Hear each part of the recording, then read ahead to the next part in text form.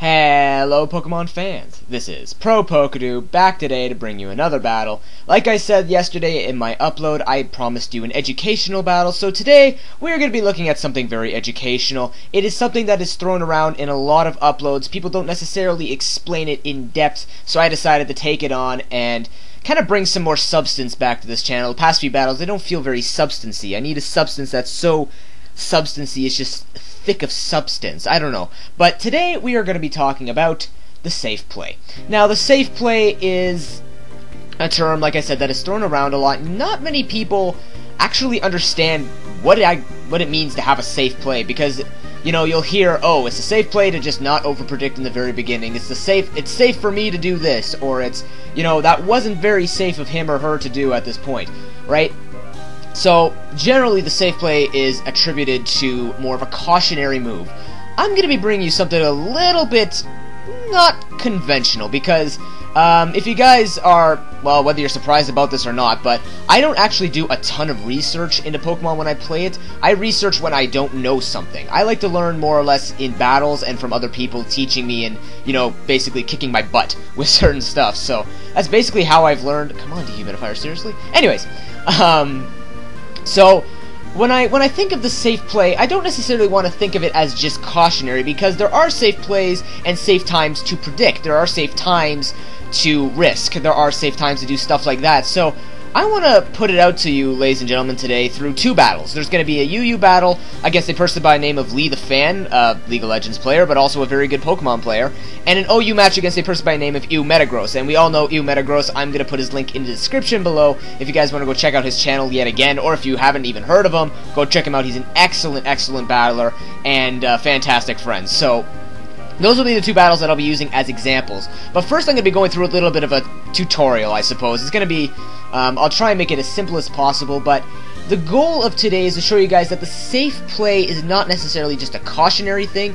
It can be more of an appropriate move. Not so much, you know, playing on the defense. It's more or less knowing what to do. So, let's just get straight into this explanation. So, I've created 3 factors of the safe play, and one quick second, because I'm just going to make sure that I can see where the heck I'm going here. There we go. That hopefully wasn't in the way too much. I just want to make sure that you guys can see the words properly and stuff like that. So, I've come up with 3 factors of the safe play. And the 3 factors, these are based off of things that I've done, off of experiences that I've had, and stuff like that. So, when I think of the safe play and when to make a safe play, cautionary play, appropriate play, I think of 3 different things. In the battle, first of all, you have to look at the Pokemon. Now, the 3 factors I'm going to say right now apply to both myself and the opponent. So, yourself and your opponent as well. Okay, so the first thing that I think about are the Pokemon. So, obviously, if I'm thinking about the Pokemon, I have to look at the types of Pokemon that we're looking at here. So, generally, if you're an OU, you're more or less going to find a Steel type. If you're an UU, you're more or less going to find a Grass type. Stuff like that, right? So you have to look at the types of the Pokemon that you're actually dealing with. The second thing you have to look at as well, what are the abilities of these Pokemon? So, for example, Gastrodon with the Storm Drain, or Evire with the Motor Drive, stuff like this, right? You have to think about the different abilities when you're choosing a move. And that can affect whether or not you want to do it. So let's just go for a quick example. You have a Pokemon with Volt Switch, and they have a ground type. What are the chances that it's going to be a safe play for you to go to the Volt Switch in the beginning of the game versus the end of the game? And that's where these rolls come in. The next thing thinking about Pokemon are rolls. So let's say you're most likely going to find on an opponent's team, you're going to find a wall, you're going to find a sweeper, you're going to find a statuser, a physical wall, special wall, stuff like that. So when you're making a play, or when you're making a move, such as a switch, or trying to get them caught in those corners that you like to set up on them, you have to think about the different roles that are on their team, and which roles have been removed from your team and their team. So, if you've lost your physical wall, how do you deal with their physical sweeper? Stuff like that. And the last thing, obviously, are the moves. So, I mean, generally, you're going to assume that if you see someone with Cosmic Power and Calm Mind and stuff like that, you might think there might be a Stored Power. You think there's going to be a stab move on their way, or you might think they're more defensive. So moves are a very large indicator, sometimes, of what type of Pokemon you're dealing with. Not all the time, though. And of course, you have to remember when I'm telling you this stuff, this doesn't necessarily apply always to every situation, because people like me like to mix it up, like my Toxic 3-attack Shaman. I mean, you put Toxic on a Pokemon that generally you want to be a stall breaker or a wall breaker or just get status and more of a bulky Pokemon, but my Shaman is max special attack, max speed. So it serves a different role for me, but, you know, not many people, well, most people read into it and go, okay, it's got leftovers, it's got Toxic, it's going to be bulky. Wrong. Anyways, so the first thing you want to look at are Pokemon. The second thing you want to look at, using my fancy Microsoft Word, is team composition. So now you've looked at the Pokemon, you know what your Pokemon do, you know what the abilities you have at your disposal, you know what your opponent can do. Now you gotta look at what's actually on the team. So now you have to look at the roles on the team. So let's choose a quick example here. I keep going to OU because that's the only thing I can think of. Let's try something different. RU, okay, Kabutops. Okay, Kabutops is an offensive Pokemon, generally in the rain. So if you look at the team and you see a Kabutops and then you see stuff like Mesprit, okay, the first thing you can maybe think of is maybe this is a rain team. Or perhaps Kabutops is just a Swords Dance sweeper. Stuff like this, right? So when you look at a team, you have to look at the Pokemon on the team and you have to think about, you know, what type of roles they could serve. Now, obviously, if you guys have played me, I like to make a few assumptions in the beginning, and if you've watched my previous uploads, I like to make a few assumptions in the beginning just to give myself a base. Now, this does not mean that I'm going to always go off that assumption, because people generally carry surprises, like I like to do. So, you know, just because most people like to play with surprises, I like to play with surprises, and therefore I assume if something is scarfed in the beginning, I like to check it with a Pokemon that would be safe enough to do it, and then that's considered a safe play. Right? Just making a Pokemon be death fodder, and then it'll help me discover whether or not this Pokemon is the role that I think it is on the team. Now, another thing about the safe play is leads. So with leads, okay, that's the most important thing in the beginning of a game.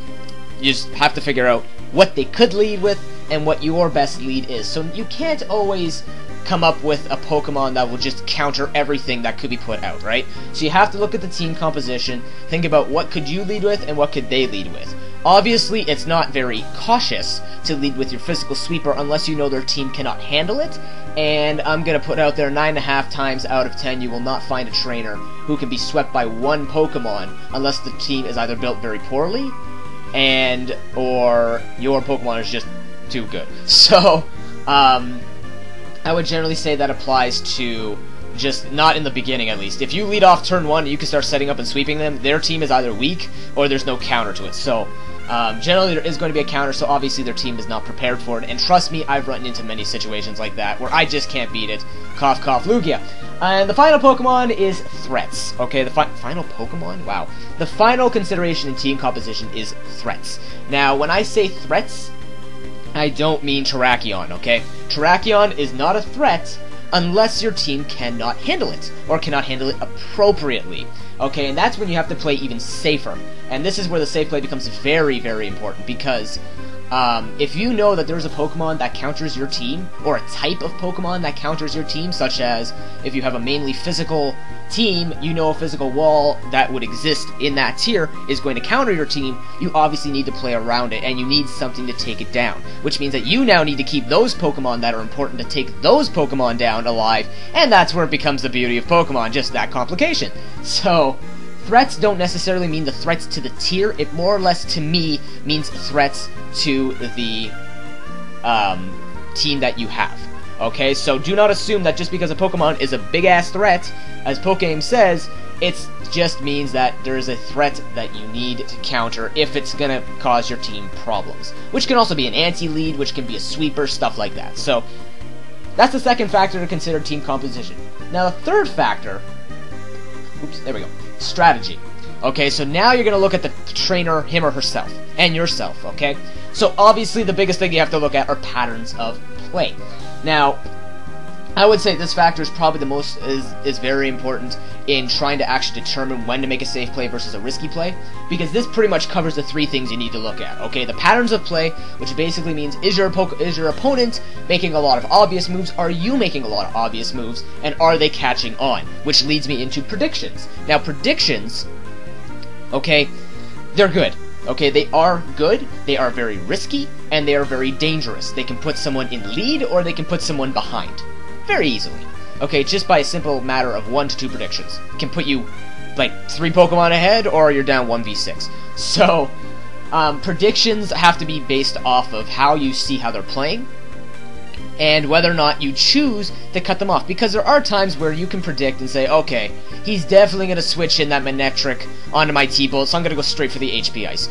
You could do that easily, but the question that you have to ask is this prediction appropriate at this time of play? Is it really important for me to take out that Flygon right now because I know that Heracross will come in and take me out with a Stone Edge? You know, there's situations like that. So, predictions can be dangerous, it can also be good, so you have to consider when to make that type of appropriate play. Same thing with feigning or faking an item. When you have an item per se, and you want to fake, especially a Choice Scarf is usually the one you like to fake a lot, right? With an Expert Belt or Lumberry or something like that. When you're trying to fake an item, you need to try and figure out, when can I reveal that I am actually not choiced, and it'll get me the advantage, or it will not get me the advantage? Is it even worth it revealing that I'm not choiced? Or stuff like that, right? So that's another thing you have to consider. And the final thing, which we will be talking about, is the risk versus the reward. This is probably the thing that both battles will show you, risk versus reward. At one point, the risk will cost me a game. The other time, the risk will cost... well, it won't cost the opponent the game, but it makes sense put into context. And I have to put it into context for you because I'm sure half of you will be scratching your heads going, why the heck did you both go and do that? So... the risk versus the reward, obviously, I believe Shofu put a battle or an upload out about this, and risk versus reward is a very basic concept. Basically, you want to go for the best move that gets you the greatest amount of reward, and you don't want to go for a risk like switching in a Landorus onto a Rotom Wash that could be going for Hydro Pump, stuff like that. So you want to make sure that you deal with getting more reward rather than getting too much risk. And for me, if I have someone with an electric move or a Volt Switch or something like that, and I've used it once or twice, I will never use it as long as the team has a ground type.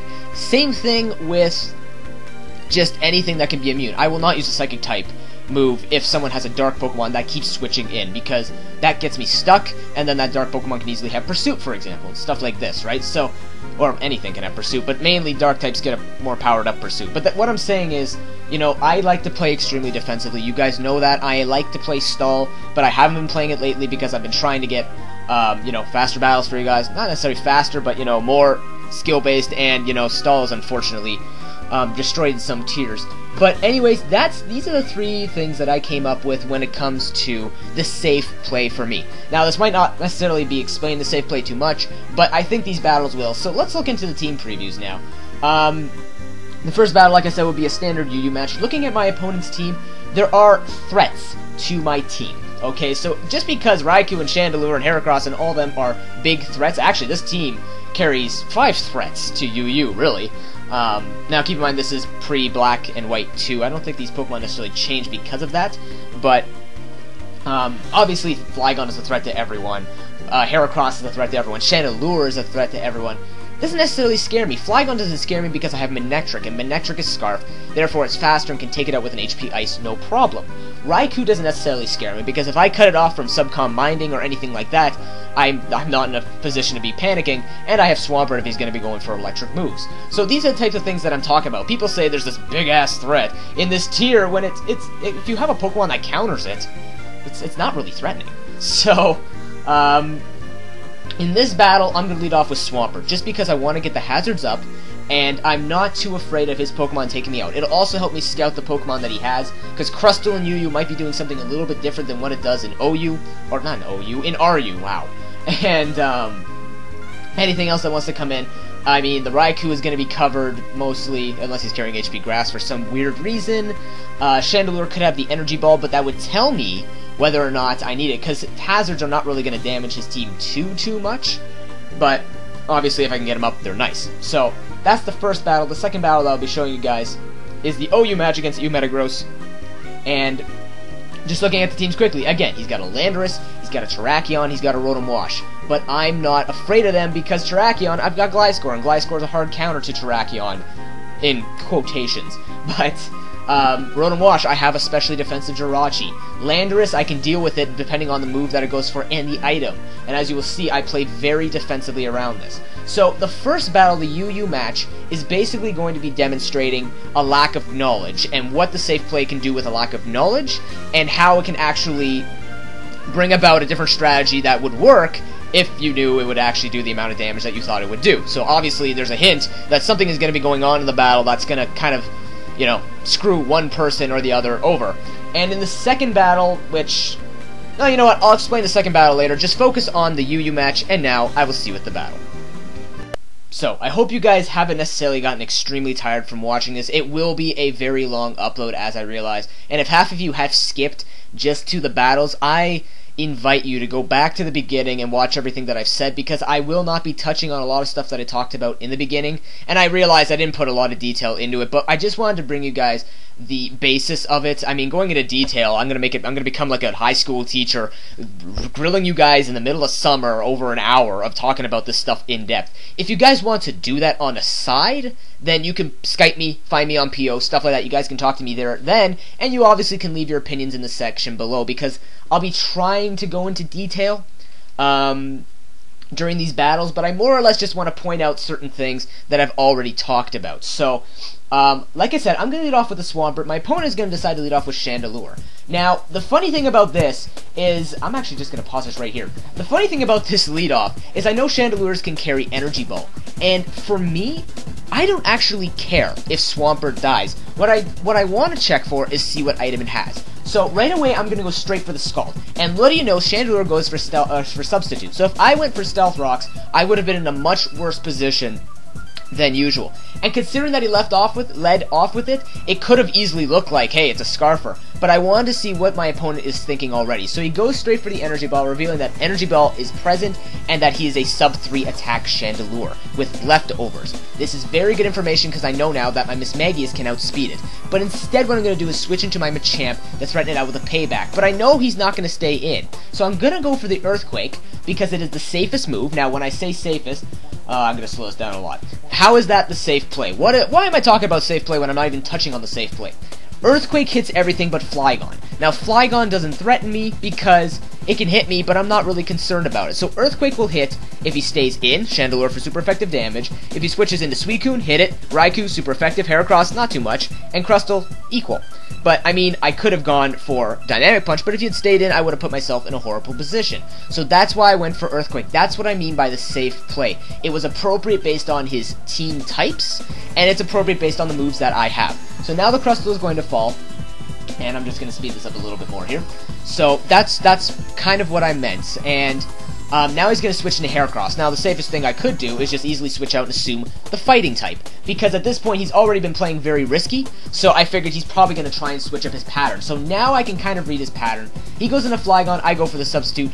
Very safe. Now how is this safe? Because if he switches out, then I know he's choiced. If he stays in, then I know he's not, and he has to reveal that and hit me with something like a Mega Horn. So I'm just basically collecting data about my opponent, the way he's going to play, looking at the type of Pokemon that he has, and what do you know? It's helping me. So now that I know he outspeeds me, he's most likely the Scarfed.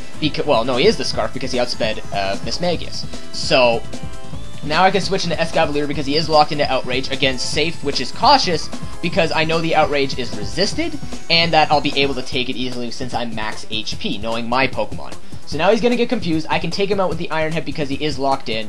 Crit doesn't matter because Escavalier is a beast with max attack, Adamant Nature.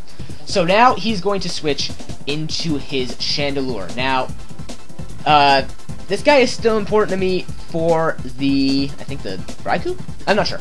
But I keep him anyways because I figured if I switch in his Magius to be Death Fodder, it's the best thing to Death Fodder. I don't know why. Just to be quite honest, I'm not sure why I would want to fodder this thing, because I know I'm faster than it, but at this point, I don't think I was thinking that. What I was thinking was, hey, maybe I could just bait him to go for something and then switch into my Manectric safely? I'm not sure. I'm actually not sure. Maybe I made a mistake here with the play that I made, but it would have made a lot more sense for me just to leave Escavalier in and then send this thing out because I know I'm faster. But anyways, I'm just going to go straight up for the Shadow Ball, knowing that I am faster since I was able to set up the sub, and I already know that it's a leftovers one. But now he's going to go for the Calm Mind. Now, this information is important because I know it is a sub-Calm Mind. And now I went for Pain Split because if he wants to take out Mismagius, I didn't care at this point. He can take it out because I can send him a champ and go for EQs or go for Dynamic Punches. So, but the Pain Split, the good thing about the Pain Split is if I risk the pain split, the reward will be HP. If I don't hit the pain split, then the reward will be I lose Miss Magus and get a free switch. So at that point, it was pretty good for me to go for. So now he's going to go for the T-Bolt, not kill me, which is unfortunate because he is at +1, and you would think that it would do a lot more damage. But now I'm going to go for the Shadow Ball, break his special defense out, which is good. And now I'm going to follow my own life orb. But that gives me a free switch into whatever I want, and in this case, it's going to be actually Manectric. And I'm going to go for the Overheat, which is going to burn all of his Pokemon. Now, his Chandelure is dead, so I can safely go for the Overheat. I wouldn't go for Overheat if his Chandelure was not dead. And that's because if I switch in, I'm locked into it, Flash Fire is going to boost him, and something else that I have to switch out into is going to take a +1 Fire Blast, and that's really not good because I don't have anything. Swampert is dead. So in that case, I definitely would not risk it, and I would not make that safe play for going for Overheat, which would hit Raikou and for sure kill it, because that would just get me in a worse position. So that would be more of a risk than a reward. But anyways, he's going to switch into a Suicune as I go into my Shaman. This Shaman is actually my Growth 3-attack Shaman. I switched it recently to Toxic 3 attacks. But basically what you're going to see here is a couple of setups. Now, we're pretty much both safe to set up. I know that I'm bulky enough to take an Ice Beam at +1, so I'm safe to set up, try and get as much damage off on Suicune because I know it's getting special defense. So here at +2, as you can see, it's not going to take me out. I know it's not going to take me out, and I also know I'm most likely not going to take it out with a +2 Seed Flare. Although it does a significant amount of damage, it actually removes the special defense again, which is kind of lucky. But he's going to take me out with the Ice Beam. Not a big concern because I still have Manectric. Now, he has Heracross and Suicune left, so T-Bolt is the safest move to go for. It's the most appropriate move to go for. 100% accuracy, and I know for sure it's going to hurt both Pokemon. Now here, I need to put something into perspective. Okay, I could have gone for the T-Bolt, and I figured, okay, if I go for T-Bolt, this thing is going to be faster than my Escavalier and my Machamp, which means close combat, if this thing is most likely banded, which I think it is because his Flygon with Scarf, would be the most dangerous thing for me in the world because I know a T-Bolt's not going to kill, maybe even without a crit. So what I decided to do was fodder off my Pokemon because I know he has to go for close combat. So my theory here is if I can get his special defense really low to the point where I can actually take him out with a T-Bolt, then I'll be able to go for the safest move. 100% accuracy, I will take this match. Now, I don't know if you guys have been keeping up with what I was saying, but I told you guys that there's going to be a mistake made on a player's part, and this is where it's going to be made with a lack of knowledge. Now, the lack of knowledge here is that I didn't know how much T-Bolt was actually going to do. I didn't run a damage calc. At this point, I'm like, okay, this guy just wants to get the heck out of here. I'm not going to run a damage calc. Now, there are two things that I could have done. I could have gone for a T-Bolt with -2 special defense, which will obviously hit because it's 100% accuracy, and I'm stabbed, so that's base 142.5 damage, base attack, or base power, and then plus attack and whatever. But I could have gone for Overheat, which is 10% less, but base 280. Now, what makes sense here? Well, he's at -2 special defense. This is what's running through my mind. -2 special defense, I could take him out with a T-Bolt. No, because Heracross has a little bit too much special defense for my liking, and he's going to be able to take me out with a banded close combat. Now, is this dumb? No, I wouldn't say this is dumb. If I saw an opponent do this, or if I saw anyone do this, I would not tell them they're dumb. And you know why? Because the logic was there. -2 special defense, even my opponent didn't expect me to not kill him. So he expected me to take him out. And, you know, we both agreed. You know what? That was probably the smartest thing I could have did. Because if I had missed Overheat, that would have been even worse. But, I mean, obviously in hindsight, hey, oh yeah, I could have gone, switched back into Manectric and Overheated. But what if I had missed? And then Machamp would be left and I'm dead there, right? Or I could do this thing where I weaken their special defense, go for the T-Bolt, and hit them. So, in a sense, yeah, I may have lost that for myself, but when you look at it in perspective and hear what the person was thinking, which is, hello, me, it makes more sense, and it was logical to do. And it was actually a good move on my part. I thought of it, I'm like, hey, you know, this could have been a good move. It's just unfortunate that I didn't know the damage calcs, and I ran it after I had no chance of OHKOing. I think it was like 89 to 94% or some number like that, really close. So if I had Stealth Rocks up in the very beginning, then obviously I would have won this. But I didn't, and you know what? I had to deal with it. But let's get to the second match now. That was an excellent match, Lee the Fan. This second match, this is going to be interesting because this one is when you're playing someone whose playstyle is exactly like yours. And Eel Metagross and me both like to try and predict the heck out of each other, like to play defensively, and like to trick each other. So, with battles like this, the safe play kind of goes out the window, to a certain extent. I would honestly argue that I play more of a safe... no, you know what? I'm not going to argue it. We both play very safely. Let's just get into this because this is going to have to be sped up because there's like 61 moves to this turn. But anyways, I'm going to lead off with my Jirachi. He decides to lead off with his Rotom Wash. This is fine for me because I know it can take any hits, and if he wants to give me a trick, I don't really care. He's going to go straight for the Volt Switch as I go for the Body Slam, which will hit all of his Pokemon. Getting a Paralysis off on any of his Pokemon, I don't really care at this point. I just want to paralyze something. It happens to be the Fortress, which is kind of sucky, but oh well. Now I'm going to go for the Wish in case he decided to switch out and bring in a threat that could hurt me, and that's going to make it safe for my Gliscor to come in and set up its Toxic Orb easily. So it doesn't matter if the Wish has gone to waste, it's going to allow me to get him in safe, even if he decided to send something in. But now I'm going to double switch into my Lucario because I figured if this guy's just going to stay in and go for spikes, if it was going to decide to stay in and go for spikes, I can start setting up nasty plots and try get an early sweep going off. Now I do understand that he has his Landorus out, and Scarf or not, it's going to be faster than me. But I figure I got +4 special attack. This should hurt. And here, I'm going to go for the Vacuum Wave just out of pure curiosity, to be quite honest. I asked him, I said, yo, I'm just going to go for Vacuum Wave. I'm just going to let you kill me. I want to see how much it does. And +4, obviously, is not going to do a lot. Hey, but that's not half bad. This part, though, oh my goodness. Okay. Safe play. Okay. I go for Protect to check to see if he has a Choice Scarf. He decides to reveal to me, try and catch me off guard. Now, why is that safe for me? It was safe for me. I saw Starmie die. It's not a big deal. It was safe for me to go for the Protect, obviously because, I mean, he knows the Protect could most likely be coming, which could reveal that now I am a Toxic Stalling Gliscor. But he might have already known that because he watches my stuff and he's played with me, and I think he suggested this thing to me. I can't remember. But he now has revealed to me that he's not Scarf. This is extremely important to me because my Scarfer is dead. And so that means I do have to play around it because Starmie was actually my Scarfer. So the U-turn did take it out. Now at this point, it's going to become a matter of out-predicting him between the Earthquake and the HP Ice because both those moves are going to take my Gliscor and Jirachi out respectively. So I have to see what way he's playing. Now here, I believe I'm going to predict him to go for the HP Ice, predicting my Gliscor to come out, which, you know, is kind of smart. Unfortunately, though, I do have to also realize that if I'm going to do that, I need to assume, or I need to know, that the Earthquake will not kill me. But, you know, not knowing that, it's going to kill me. But now I'm going to go into Haxorus, try and fake that I'm Scarf, maybe, try and just go for that, and make him assume that I'm going to hurt him a lot. But he's going to go for U-turn, checking this. I also figured he might want to switch out using that, just to see.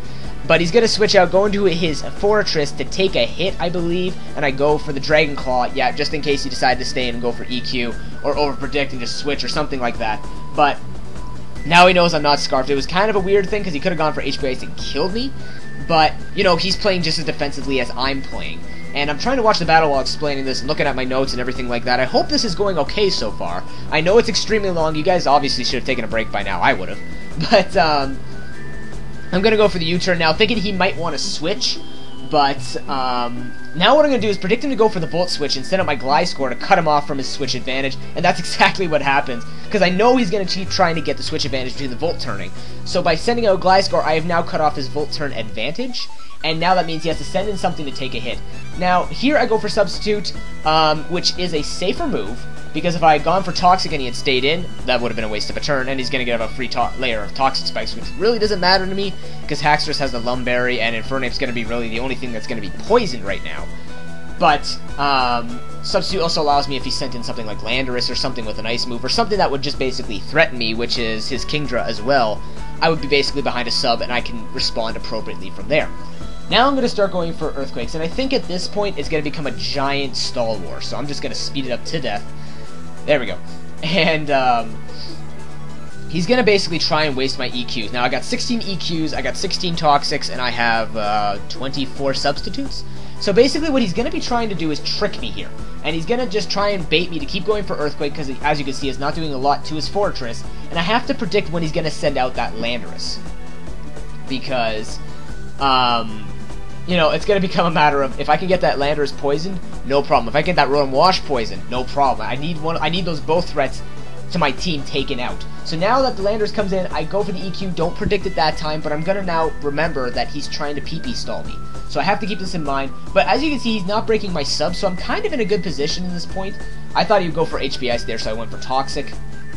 But I'm in a pretty good position, because as you can see, he's just kind of out-predicting me at this point, but I need to make my move eventually. I need to think when he's going to switch out.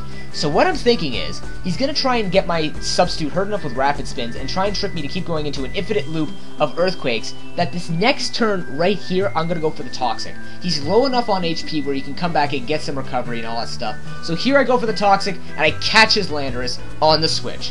That is how you outplay an outplayer who's outplaying you. So now he's going to switch back in. I go for the Protect, which is safer, because in case he wants to make a switch with U-turn or something like that, I cut that off, and I know that's what he's going to try and do. If he tries to break my sub, I now know that he's going to try and stay in and break my sub, and if he sends out something like Fortress, it's not a waste of a turn, because I'm still behind my sub, and I'm just getting Toxic, wow, Poison Heal recovery over and over and over again. So at this point, I know he's going to, I'm thinking he's going to try and switch out, but I think I just go for EQ anyways. Because now he sends in this thing, I'm like, well, oh yeah, he's got Rotom Wash who can do this as well. So, this is the longest death ever, as I say on the side. I go for Protect again, just to make sure that he is not going to try and break it. Now I go for Toxic, predicting him to switch out again, but that was also a bad move on my part, because now since he predicted that on me for playing defensively, he has an extra turn to live with his Fortress and hit me with Rapid Spins. But now I'm thinking he's going to let this thing stay in and die, so I think I go for the EQ, but he sends in his Landorus again. Now this, to be quite honest, if he had kept sending in his Rotom Wash, it would have been better, because then he wouldn't be taking extra Toxic damage. But now he's going to switch out. I go for Substitute, predicting him to break my sub. And now he's going to make a double switch, go back into his Hairpiece. I can go for Toxic safely, because I still have a lot of Toxic left, a lot of Toxic PP left. But now I'm going to go for Protect. He goes for the U-turn. Now I know he's going to try and just keep getting the switch advantage going on to me. But I'm cutting off Volt Turn. He breaks my sub. He switches out. He goes into his Kingdra as I go for another substitute, pretty much knowing that he's going to try and just take this thing out. He's going to go for a Scald. I believe I go for the Toxic on this thing, because I knew previously that it was Life Orb. So this will be very nice between Life Orb and Toxic, but now he's going to switch out, go into his Hairpiece. I can go for the Substitute, predicting him not wanting to stay in, because at this point, we're just confused with each other, I think. We're just, like, we're quite literally saying on the side, we're too smart for each other. We know what we're both going to do. So it also becomes a matter of just hacks, and as you can see, I missed a Toxic, which kind of sucks. But now he gets his Rocks up. I'm behind a lot of hazards as I get a crit on him. He goes for the Roar. Brings in my Haxorus now here. Okay. This part right here. Okay. This is where it becomes interesting. Because he's got all his Pokemon except his Fortress. Oh, not his Fortress. Is it his Fortress? What died? Crud. Okay, but he's got 5 of his Pokemon. I have Mold Breaker. This is where the abilities come in. If he wants to switch in Rotom Wash, it dies. If he wants to switch in Landorus, it's going to die. I think Landorus died. Oh, this is bothering me. This is bothering me. Who died? Did he die yet? Yes, okay. His Landorus is dead. Okay. He wants to switch in Fortress, it's going to die. He wants to switch in Rotom Wash, it'll die to an Earthquake. If he wants to switch in Kingdra, it'll die to a Dragon Claw. If he wants to keep his Tyranitar in, it's going to die to a Dragon Claw. If he switches in Terrakion, it's going to take unnecessary damage. So, what is the move that I should go for? I'm going to let you think about it for a quick second. Earthquake or Dragon Claw? Because thinking about it, okay, I have Mold Breaker, which can hit 1, 2, 3, 4, all of his Pokemon. And how many of them for super effective damage? 2 of them. How many can it kill? 4 of them. I can go for Dragon Claw, though, on the off chance he's going to switch into Kingdra. So what I decide to do, because I know I'm going to live to 2 turns here, I go for the Earthquake. It's going to hit 4 of his Pokemon, which is the safest thing, right? He brings in Kingdra, no problem, right? But now what he's going to do is bring in his Rotom Wash, forgetting, or no, I don't forget. He's going to go for the Volt Switch. It's pointless for me to switch out because it's just going to be death fodder for later, and he's going to get the switch advantage anyways. But now he brings in his Kingdra. Between Toxic and Sandstorm, I figured I could bring in my Infernape, fake that I'm Scarfed. I think I am Scarfed, actually. And he's going to switch out, fearing that I am Scarfed as I go for the close combat. He's going to let his Fortress be Death Fodder, which is an excellent move on his part. But now, obviously, he's just going to keep taking damage every time that thing comes in. So, at this point, he's going to go into his Rotom Wash. Then he's going to make a double switch, still fearing that I'm Scarfed, and he switches out. But I'm just going to stay in because I frankly don't give a crap anymore. I need to stay in and hurt his Pokemon. So he's still on the assumption that I am Scarfed, when I am actually banded. So now he's going to bring in his Terrakion, take me out with a Rock Slide, and now it's down to this. It's down to my Gliscor versus his Terrakion and his Rotom Wash. Now you'd think in this place I'd be in a bad position because he still has his Rotom Wash. However, this big-ass threat in the tier right now is being walled because I have my Gliscor out, and I'm going to be able to stall him out, and all he has is Rock Slide. He doesn't even have Stone Edge. Now, I'm not saying Rock Slide is a bad thing, and I'm not saying Metagross is a dumbass. What I am saying is he's actually making the good move right here. He's got 90% accuracy going. He can flinch me. And I mean, why would you want to risk 80% in a crit when I could easily stall him out of his 8 Stone Edges, right? He's got 16 Rock Slides he can keep using. Unfortunately, he's not going to get that lucky because I believe on this turn I get a Substitute off, and looking at the damage that he's doing, I can actually have my Substitute take 2 Rock Slides at a time. And he's going to be put in a bad position. So I'm just going to go for Protect just to get more health back, so that on the off chance that he gets a crit on breaking my Substitute, I'll be able to be safely making another one. And here you go, got another Rock Slide, not going to break my sub. I believe I go for the Toxic here just so that I can get recovery or residual damage off on him, because on the off chance that he does get a crit, the safest thing for me right now is for him to take building up damage, and he'll have to switch into his Rotom Wash if he wants to keep his Terrakion alive. But because he knows that Terrakion is hard countered by this Gliscor, why would he switch out? Why would he want me to be Gliscor if I can take out his Rotom Wash by stalling it as much as this, and he only has, same thing, 8 Hydro Pumps or whatever other move, excuse me, that he's going to go for? Why on earth would he want to switch it out? It's most sense for him to fodder off his Terrakion to get his Rotom Wash in here safely. Now, last pause, I swear to goodness. Okay, it's the last pause that's going to be in the game. He has an HP that I don't know what it is yet. I'm assuming it's Ice at this point because he used it on Gliscor before. He has Hydro Pump, he has Volt Switch, and he has a 4th move that he's never revealed. The safest play for him, you would think, most people would say, Hydro Pump. Okay, you can take him out. Looking at this position that he's in right now, I'm behind a sub. The smartest player in the world would keep subbing up. Hydro Pump has an 80% accuracy chance of hitting, and he only has 8 of them. Now, at this point, he's also pressured, because if I get behind a sub safely and he misses twice, I can hit him with a Toxic. And he's going to start dying between Sandstorm and Toxic damage, so he'll be accelerating his own death. At the same time, I also have I have Protect and Substitute. So on the off chance that I just keep going for Protects and Substitutes, he's going to run out. My opponent probably makes the smartest move here. He goes for his HP. Now, unfortunately for this situation, it's an HP Grass. Now, again, looking at the damage that it's going to do, thank you, texts, looking at the damage it's going to do, I'm just going to keep going for Protect. He has 24 Hidden Power Grasses, okay? But at the same time, it's like, why would you risk a Hydro Pump? It is at the end of the battle, yes, and as you can see, he's not doing a ton of damage. But at this point, just knowing, yeah, it's Grass. But from his explanation, it makes sense. I mean, why would you go for, I can stall out his Hydro Pumps and he's going to be struggling. So either way at this point, he recognizes that he's in a corner, right? If Hydro Pump misses, he's screwed, right? And I questioned the same thing. I said, why wouldn't you just want to go for Hydro Pump? Because you're at the end of the battle. Kind of like my same situation before, right? Why didn't I go on Overheat for the Heracross? Because either way, I'm using Logic, right? And the same thing he's using. He's using Logic. He's got 8 Hydro Pumps, I've got 2 stalling moves, he's dying to Sandstorm and Toxic now, and that's pretty much going to be the game for him. So he knows that his best bet is to get crits with hit HP Grass, which are going to hit, and he's got 24 of them. And, you know, in order for me to Toxic him, I would have to be either getting lucky to stay behind a sub, which I'm not going to be able to since his HP Grass can break my subs, and that I would have to take a turn to be exposed, possibly get a crit, and then I can get hit by that. So that was an excellent match, you Metagross and Lee the Fan. Comment, rate, and subscribe, and I hope you enjoyed this tutorial on the safe play. Hopefully I've explained enough of it. I didn't touch on every single thing that I talked about, but if you guys want to look back over the battle, leave comments, leave suggestions. If you want to add your own 2 cents, if you want to tell me I'm an idiot, go for it. I really just wanted to bring this today because I figured you guys haven't seen something very analytical from me in a long time. Nothing in the ways of build-a-teams. It's just been a whole bunch of sub-decent battles and good predicting and here and there. But you needed a real explanation as to how people were thinking at this point. So that's what I decided to bring today. I swear to goodness you will not have another 40-minute or however long this is going to be upload in the future for a long time anyways. But if you guys like this, also leave a comment in the section below as to what you would like to hear about next.